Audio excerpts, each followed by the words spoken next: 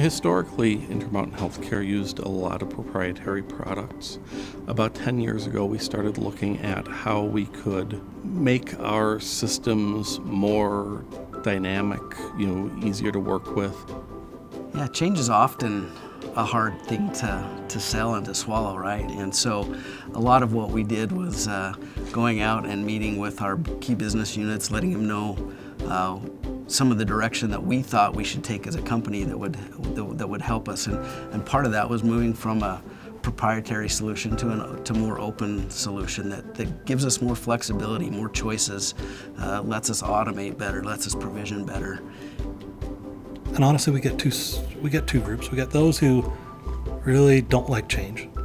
You got a lot of people like that. And they don't necessarily want to use the new tools. They want to do things like they've always done. And then we have other people that really see the vision. I think being able to accommodate both groups is important. When we started looking to bring in Red Hat or open systems products into Intermountain Healthcare, we had to go through quite a bit of vetting. There's numerous teams that would have to buy in.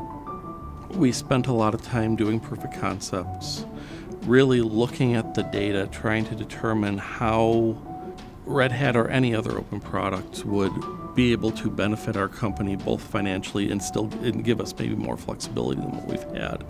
And so as we went out and met with the internal teams and then our business units, it kind of sells itself a little bit as you can share the benefits of what we get out of it. There was a tremendous amount of excitement saying operations isn't here to stop me from doing my job.